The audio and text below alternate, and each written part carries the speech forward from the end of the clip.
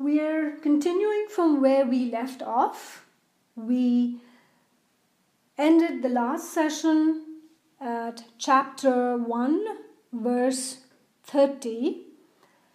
And to quickly summarize, we left off at that point where Arjun was experiencing a great deal of turmoil and he was losing his courage.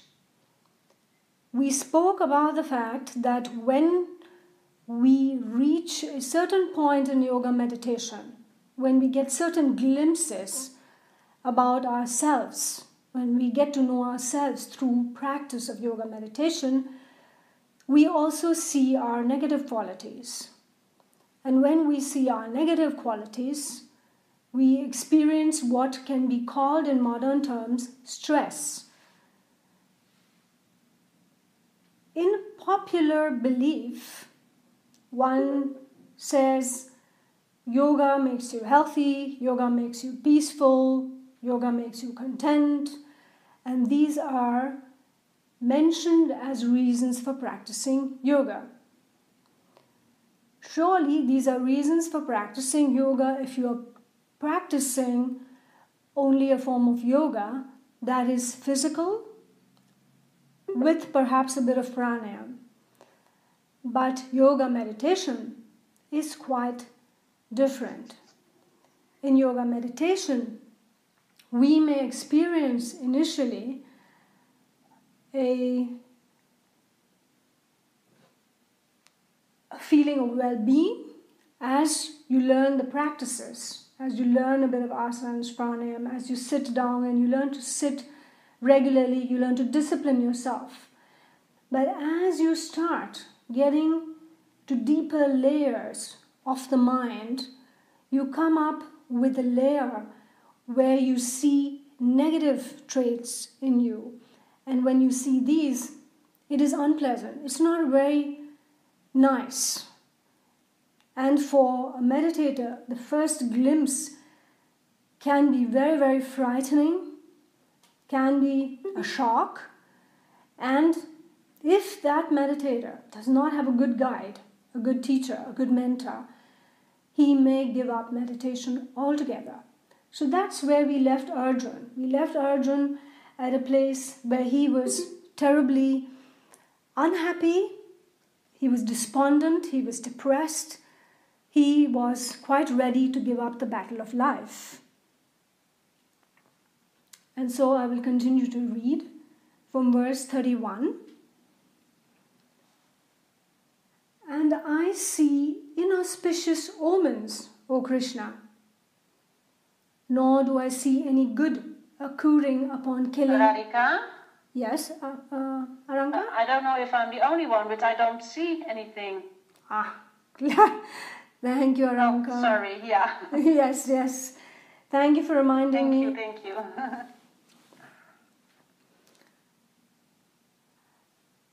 And I see inauspicious omens, O Krishna, nor do I see any good occurring upon killing my own kinsmen in the battle. I do not desire victory, O Krishna, nor kingdom, nor comforts. What use do we have for kingdom, Lord of the senses, and what to us is enjoyment of pleasures, or even life itself? They, for whose sake we might Sorry, there was somebody saying something? Okay, that was probably just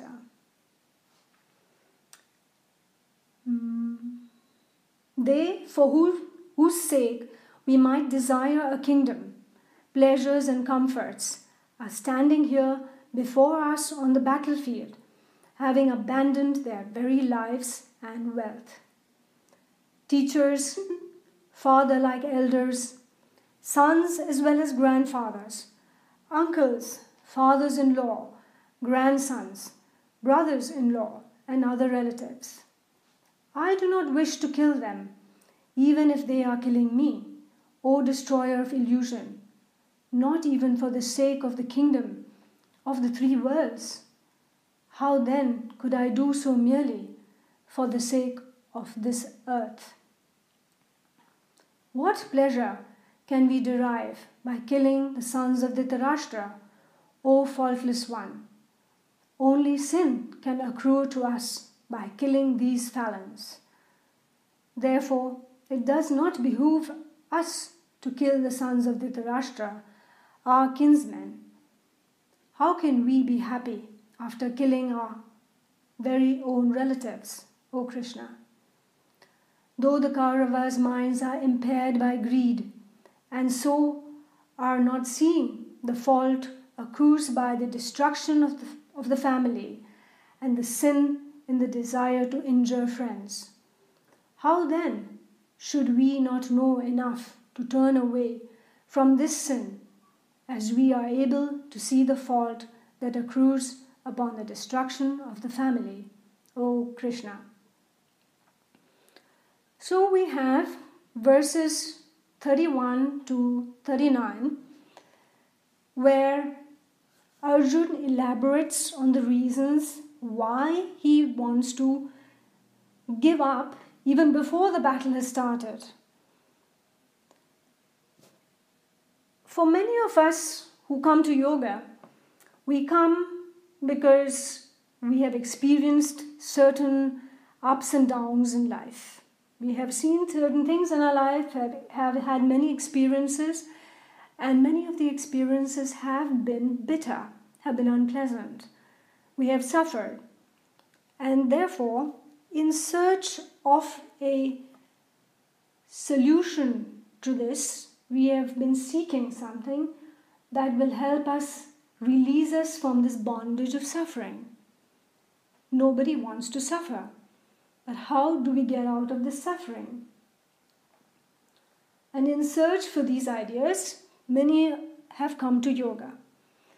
Very often, the initial, immediate idea when one thinks of yoga is peace. We all love each other, we think of harmony, we think of peace. Naturally, all of us desire peace. By nature, there are very few people, I believe, by nature, who like strife, who like conflicts. Most of us want to have harmony. So when we come to yoga, our first idea is harmony, peace, love. And looking for these ideas, we forget that if there are conflicts, and there are situations where there are conflicts, we cannot ignore them.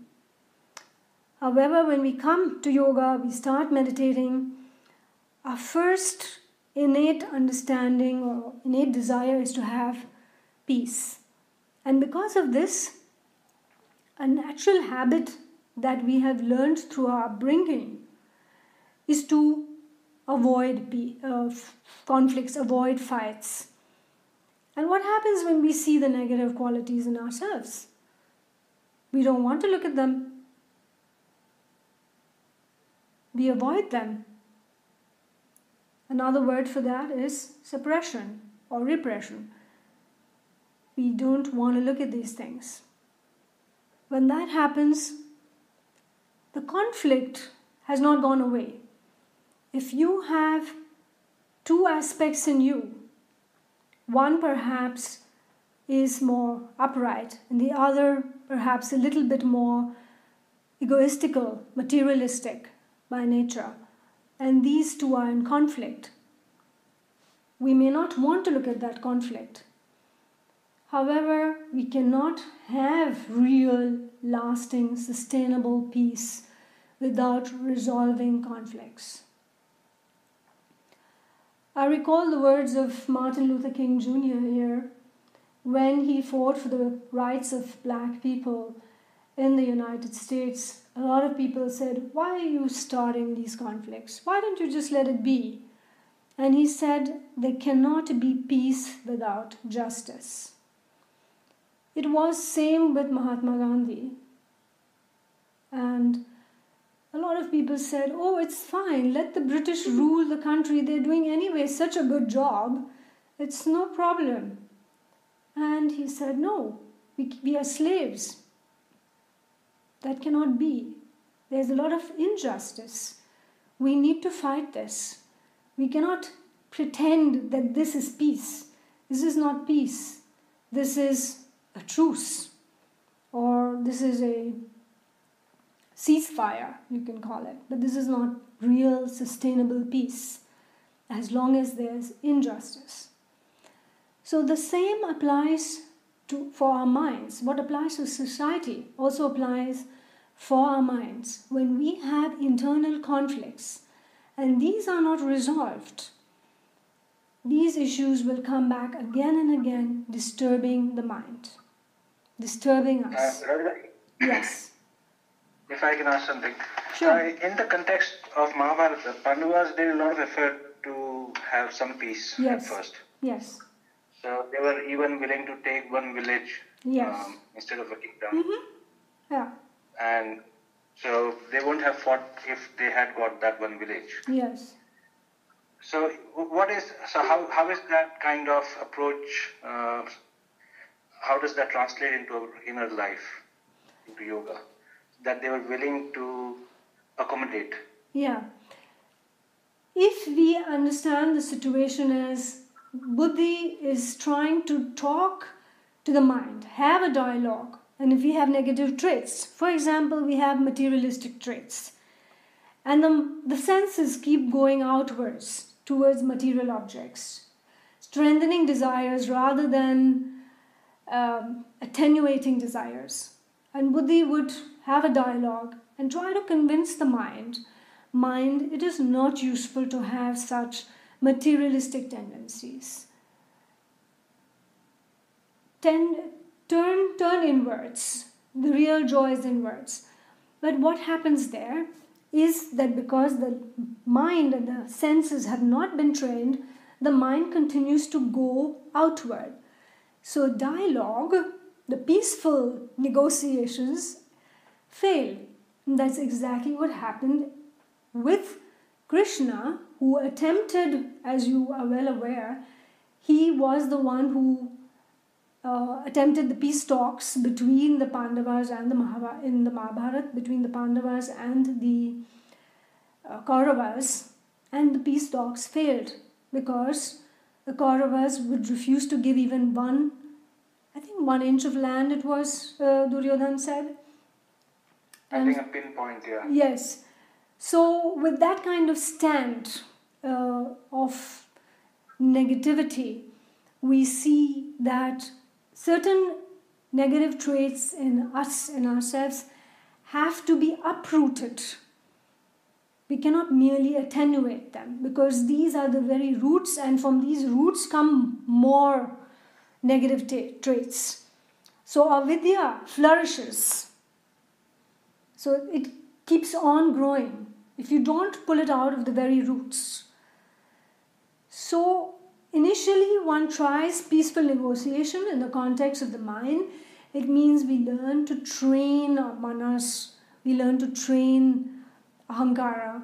But all this training leads us finally to the conclusion that the roots of certain negative traits have to be removed from the very root. You can attenuate and you can manage.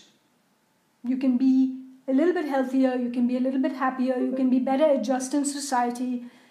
And these things definitely happen, are very positive developments when one starts practicing yoga.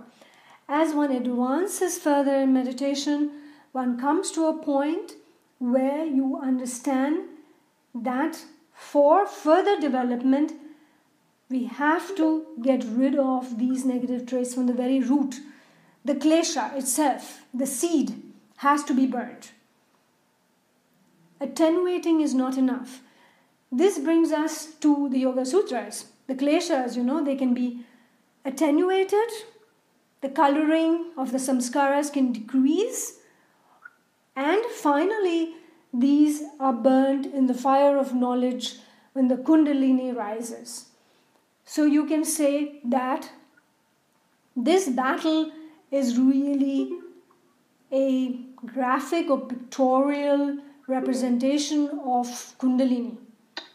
It is burning up of the samskaras in the last battle and killing or destroying these seeds at the very root, burning each of them up so that they do not grow ever again.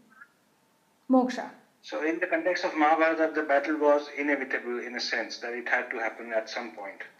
It has to happen at some point. It's a question whether you're going to go in for this battle in this lifetime or maybe many lifetimes down the line.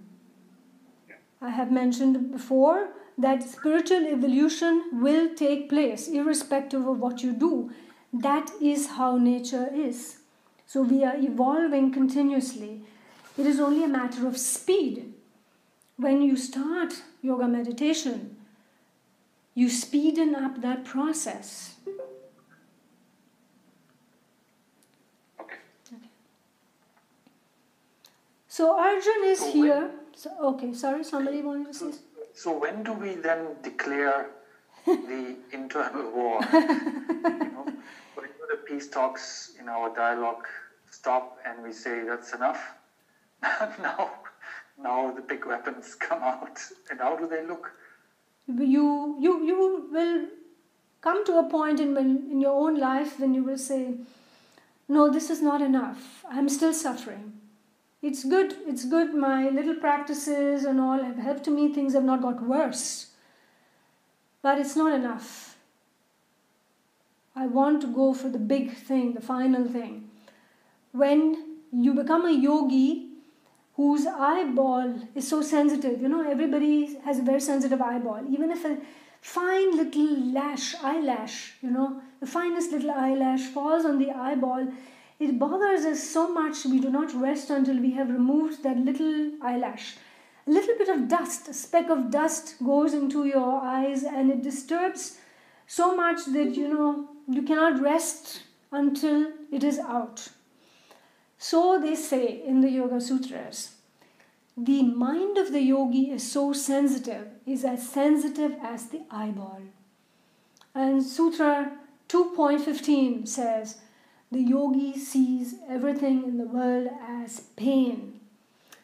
When your normal life, which may be wonderful from a certain perspective, from a materialistic perspective, you may find that you are a wealthy prince, Arjun, or you are a wealthy prince like Buddha was, like Mahavir, the 24th saint of the giants. These were all princes. The legendary King Janak, he was a king. Ram, he was a great prince. None of them were wanting in anything. Krishna was a prince, king of Dwarka. They had everything. Material sense. They were wealthy, they had beautiful wives, they had wealth, they had kingdoms, they had health, they were young, they were beautiful, handsome, skillful in battle, strong. What did they need? Nothing. Yet there was something which knew this is not enough. I have to get to the foundation. I have to get to that part which is permanent. When that longing is so deep inside you for that which is permanent, for that which is eternal, and that longing grows so strong that you cannot rest without it, then you will declare war against those deep samskaras, against all these kleshas. And so that is a very personal, internal decision-making process, a very personal path for every person. It's different for every person.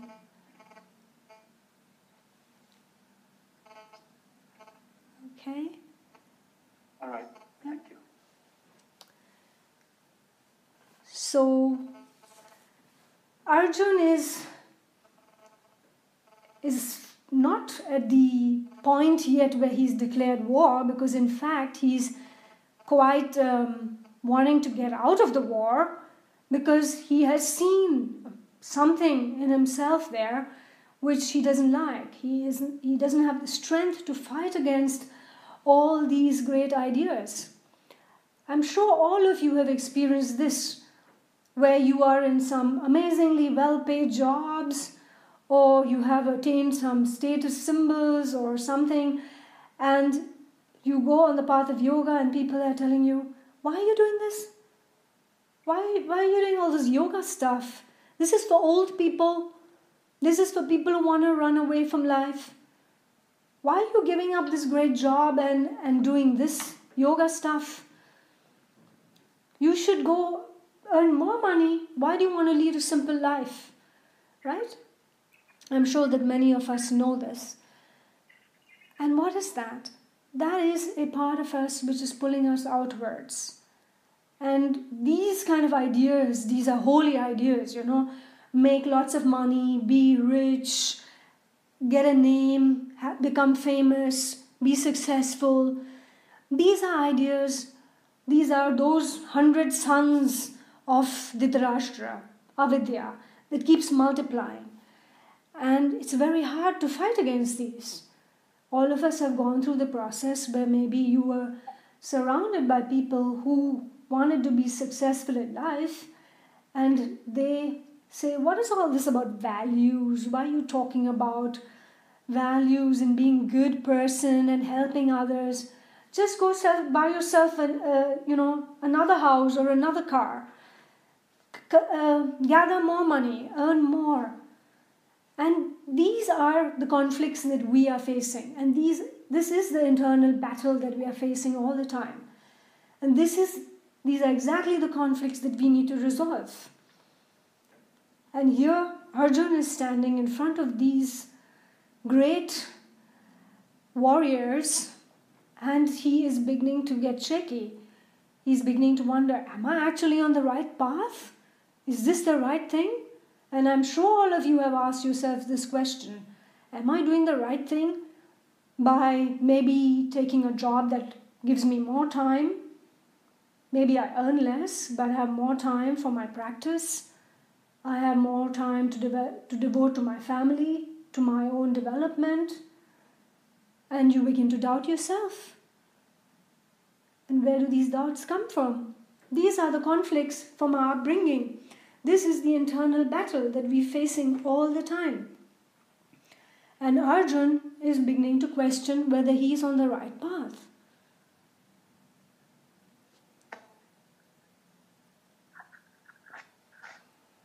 When we start questioning ourselves, we must remember that there is an aspect of escapism as well.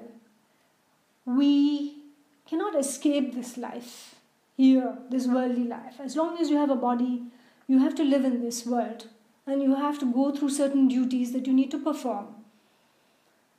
So when you say, I want to progress on the path, you need to be very aware. Is this escapism, or is this really determination, sankalp shakti, which is taking you further?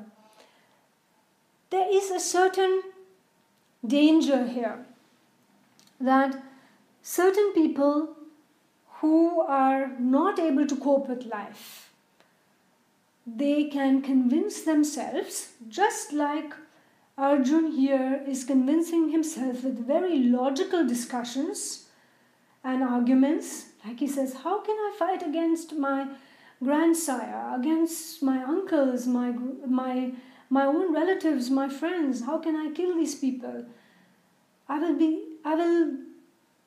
only get, bad samskaras. This is sinful, this kind of action. So he uses very logical arguments to convince himself that what he is doing, giving up this battle, is right. And so also we are doing this all the time. We are having this conscious and most often unconscious level of dialogue where we are trying to convince ourselves, hey, it's okay, I don't need to fight. I just go along with the things the way they are. We give up this internal battle because we are not strong enough yet. So we need to develop that Sankalp Shakti, that determination, that strength. For that we need more and more of these direct experiences. At that time, it is really, really useful to have a teacher, to have a mentor, to have a guide or counsel like Krishna who would motivate you and say, don't give up. Now is not the time to give up. Now is the time to be strong. The mind is very, very tricky. So Ahankara can pose as Buddhi.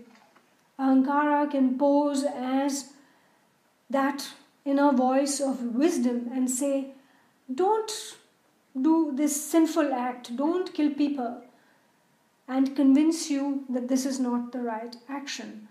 Similarly, your internal mind, your internal voice of wisdom can tell you, just don't create any trouble, do your job, just be a well-adjusted person, go with the society. And of course, we all know, all of us who are here in this meeting, that modern society is extremely materialistic, and we are here because we have realized that we want to have deeper values.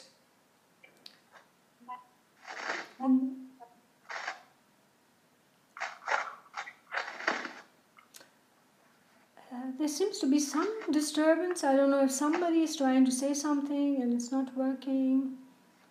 Is this the Android attendee? Whoever that may be, can I request you to mute yourself?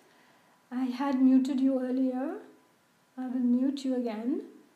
If you have something to share or a question to ask, maybe you can use the chat instead. Okay. So this was Arjun's despondency. He gets depressed. He wants to give up on this battle of life.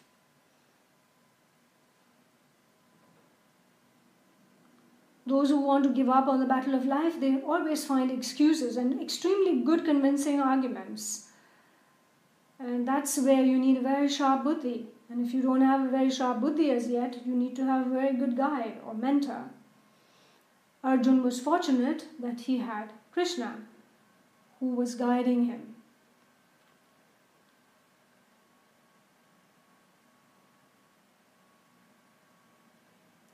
So we continue with verses 40 to 45.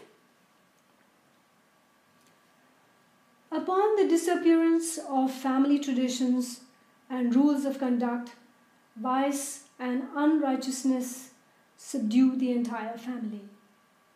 When subdued by vice, O Krishna, the women of the family become corrupted. When the women are corrupted, O ruler of your clan, there occurs confusion of the social structure. Such confusion leads only to hell for the whole family, including those who have destroyed the family.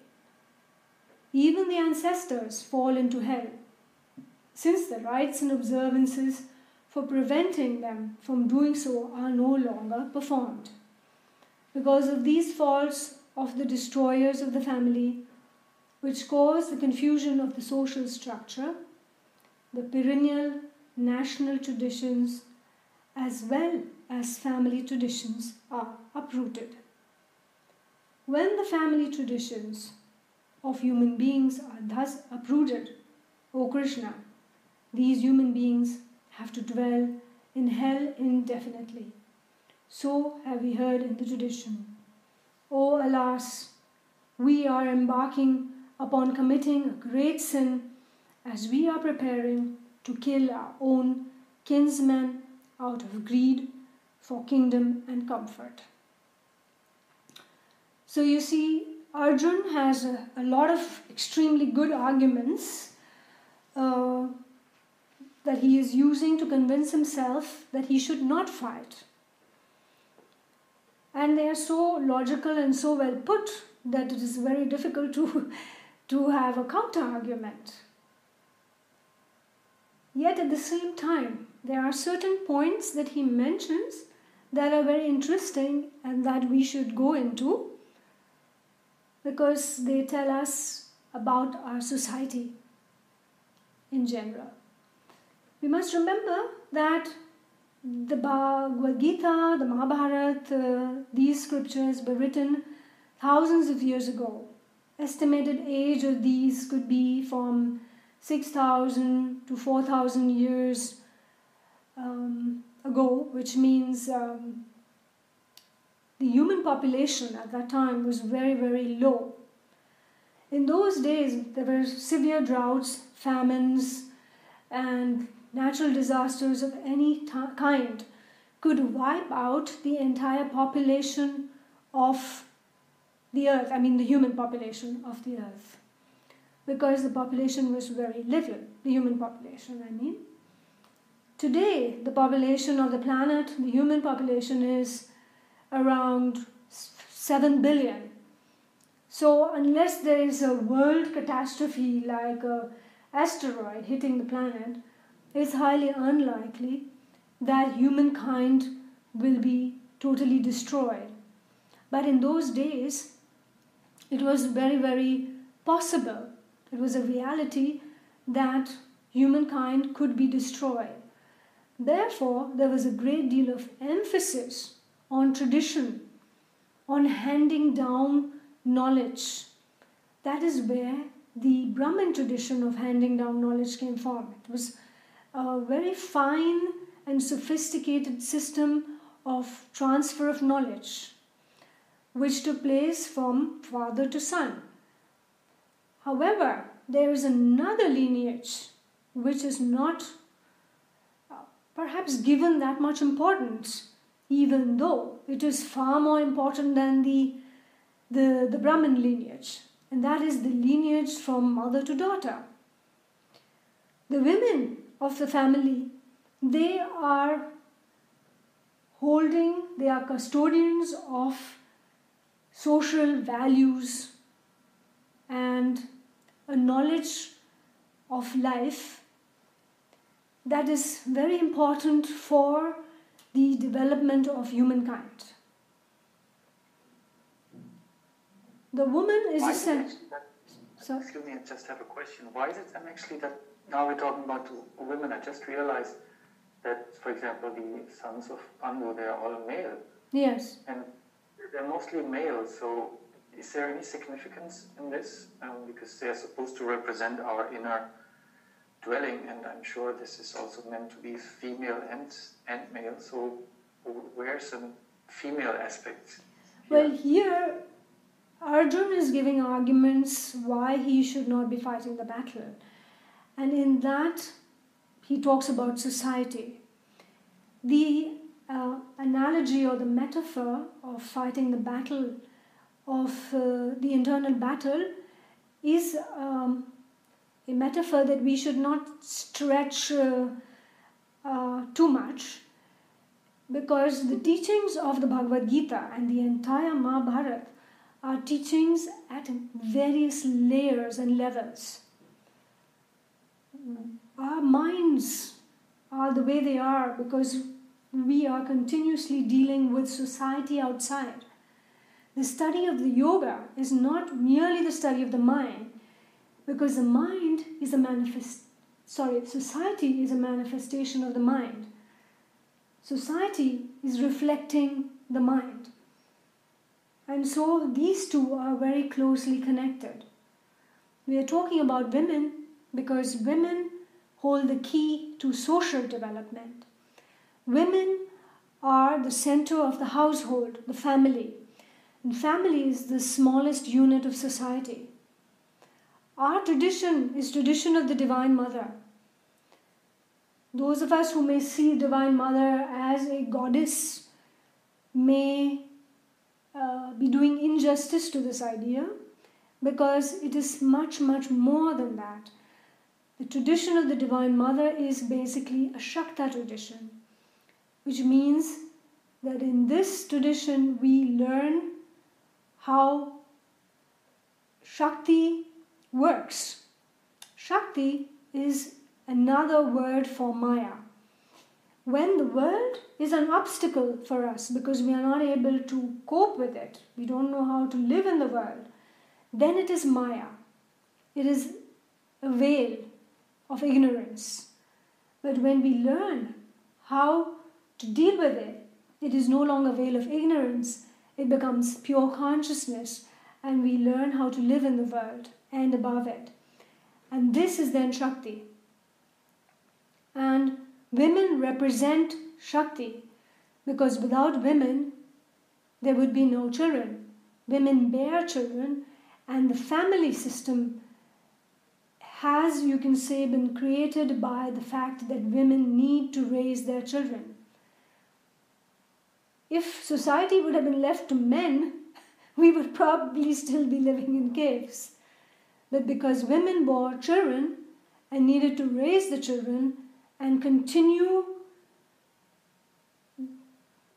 the human race, it became necessary to develop many institutions, like the institution of marriage, like the institution of family. And all these are traditions which are handed down. There is another important tradition or lineage, and that is the yogic lineage. So these lineages are very important. They have a meaning. They bring continuity into our lives. So the yoga lineage hands down the teachings in the pure form. When the lineage breaks, the teachings are lost. That would be a disaster for future seekers if there would be no more lineages. What would happen? People would read books and make up their own version of yoga, which is already happening. I know that, I'm well aware of it. But that is why the lineage or the oral tradition is so important. We cannot learn much out of books, websites, and videos. We need to have a guide, a teacher who has had a direct experience of this and who can explain this to you. When you read these scriptures without background, without direct experience, you are very likely to misinterpret them and misunderstand them, even abuse them. What happens then is that if your mind is ignorant, is covered by the veil of Maya, you will only understand that which you are capable of understanding. Everything will go through the filter of impure senses. You will not understand it the way it is meant to be understood. That can be explained to you only by somebody, by a teacher who has got direct experience and who has got access to the internal teacher, to the guru within. As long as you do not have access to the guru within you, you need such a lineage. So you see this here, he's arguing in terms of lineages. He wants to preserve the lineage of the Brahmins or the society which is handing down knowledge for the welfare of society, the lineage of the family structure. And of course, in those days, since famine, drought, all these things could wipe out entire human populations, it was important for humankind to take care of these family structures and these traditions. And so it was said that if you did not continue the lineage or the tradition, it would be a great sin. What does sin mean? Sin is samskaras, not very nice samskaras. Samskaras that do not help further in your development is being translated as sin here. If I would have translated it, I would have probably looked for another word. The word sin is so loaded with such a guilt. And that's not the case actually with the word samskara. Can I ask you to clarify something? Yes, please, go ahead.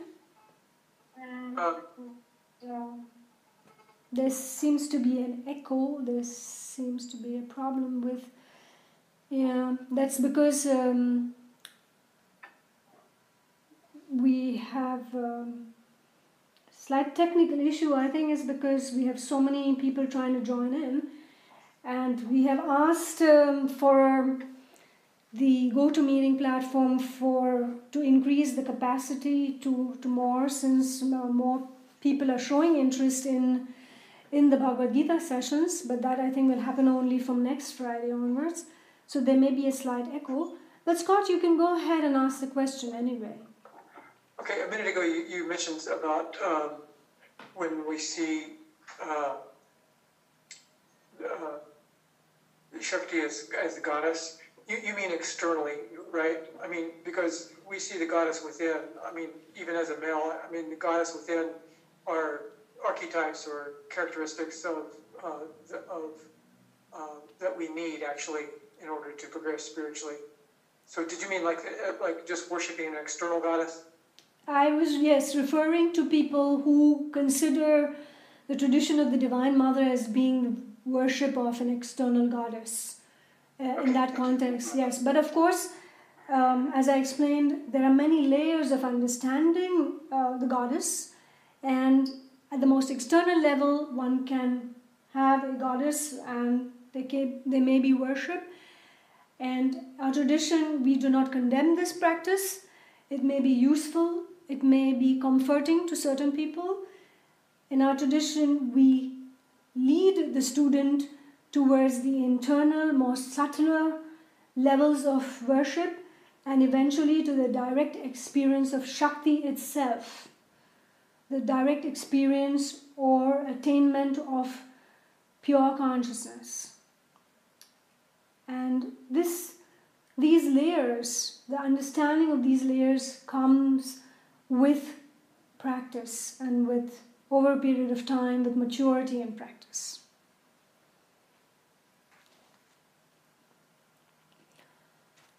Okay, so we can continue to the next part. So Arjun has been putting forward some very good arguments on why he should not fight this battle, and he has finished his arguments, more or less. So he says, Arjun says, if the sons of Dhritarashtra, with weapons in hand, kill me in the battle while I am unarmed and unavenging, that will be more beneficial to me. Sanjaya said, having spoken thus in the middle of the battle, Arjun sat down on the seat of the chariot, putting away the bow together with the arrows, his mind agitated with grief. So now we see the setting is that Arjun has given many arguments why he should not fight the battle, and he says he will not fight, and if the sons of Dhritarashtra, the Kauravas, kill him, he said that will be a better death than to murder or kill his relatives. He sat down in the middle of the battle. There is a slight mistake here. He sat down in the middle of the battlefield. The battle has not started yet. Both the armies are on two sides, and Arjun and Krishna are in the middle of the battlefield. So sitting there in the middle of the battlefield, he puts away his bow and his arrow, and he is extremely agitated. This is the argumentation of a lot of people, as I mentioned, who come to yoga. They adopt a passive approach. Yoga is not about passivity. One of the persons who was greatly inspired by the Bhagavad Gita was Mahatma Gandhi. He fought an entire empire. He fought the British Empire on the basis of this idea, non-violence. But did that mean that he was a coward? Did that mean he was not fighting? He did not use violent means, but he did fight. For those of you who know a little bit about the freedom struggle in India against the British Empire, it was one of the most amazing turning points in world history because it showed how human beings can fight very, very powerful forces and authorities if they come together. That freedom struggle inspired many, many other great struggles like Martin Luther King Jr. in the struggle for the rights of black people in the United States, and the struggle with Nelson Mandela at the head against apartheid in South Africa, just to mention a few. This was inspired by the Bhagavad Gita, this idea of non-violence. Why?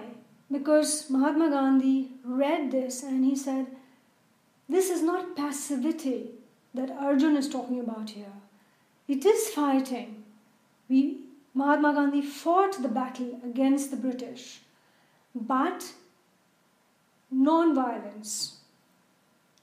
He stood against the British guns, British cannons, British lathis, the sticks, they were beaten up with big sticks, and lots of people lost their lives in that freedom struggle. They called it non-cooperation. Well, all these ideas were inspired by the Bhagavad Gita, because the Bhagavad Gita represents that fight in the internal struggles, the internal battle, the fight for values, upholding dharma. Both of these, whether internal or external, through non-violent methods. You cannot succeed in the internal struggle with self-violence.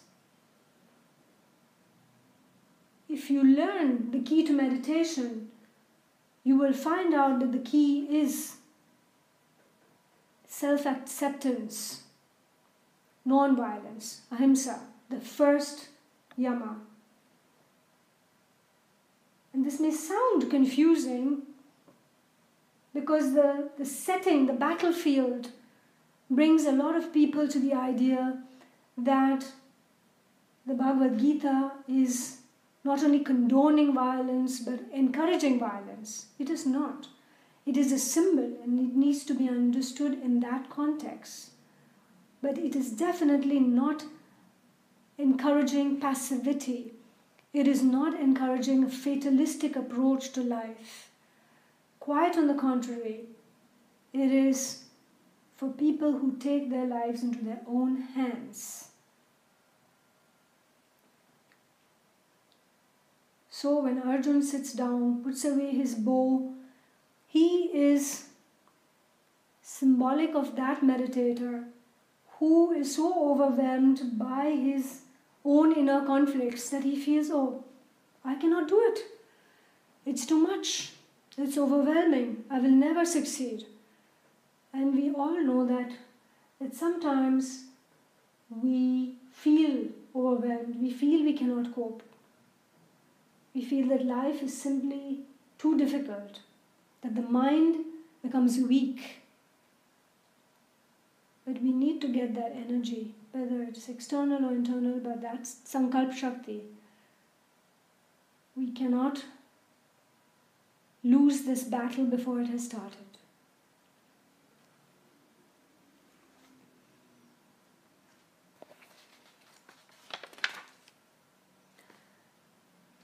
So, here ends the first chapter in which the despondency of Arjuna is described. So that was the first chapter and was, in a sense, not even the beginning of the teachings. It was a description of the setting of the battlefield.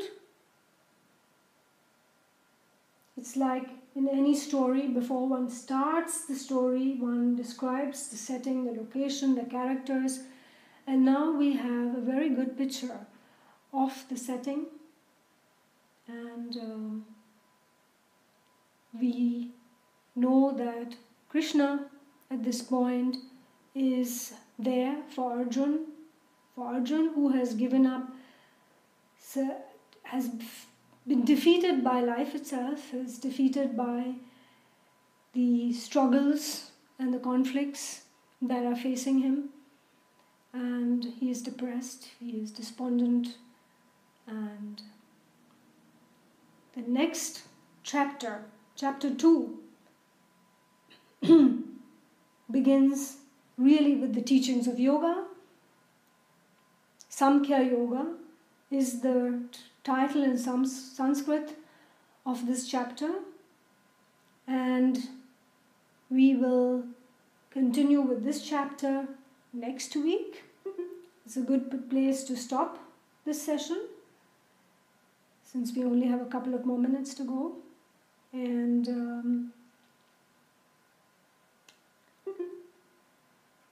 we will begin next week then with the teachings of Krishna. Okay.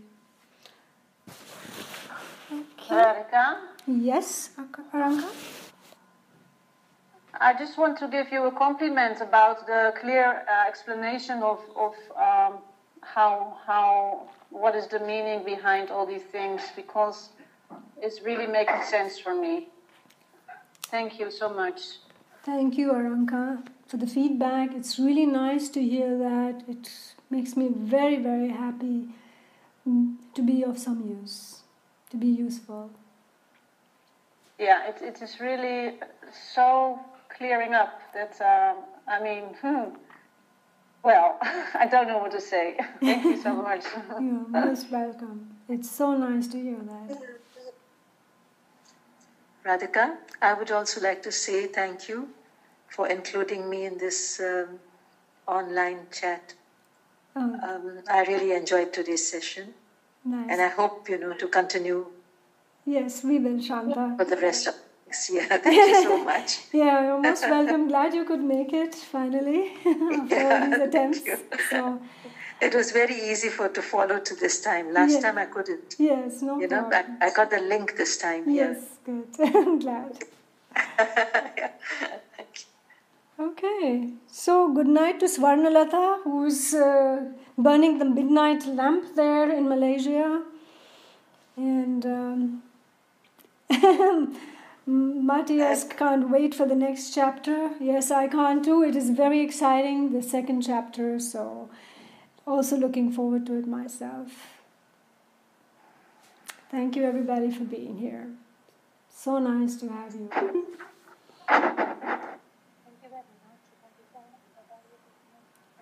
Yes.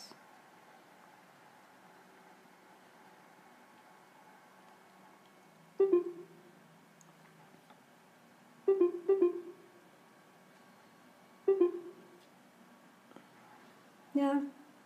Most welcome, Michalis.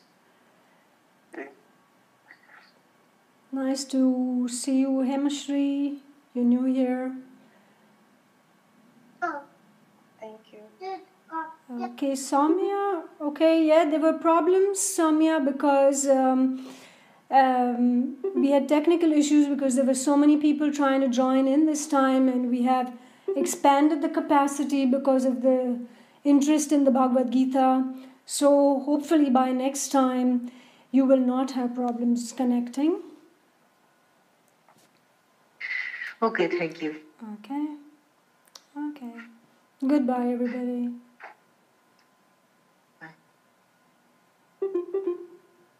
Goodbye. Goodbye, Scott. Bye, everybody.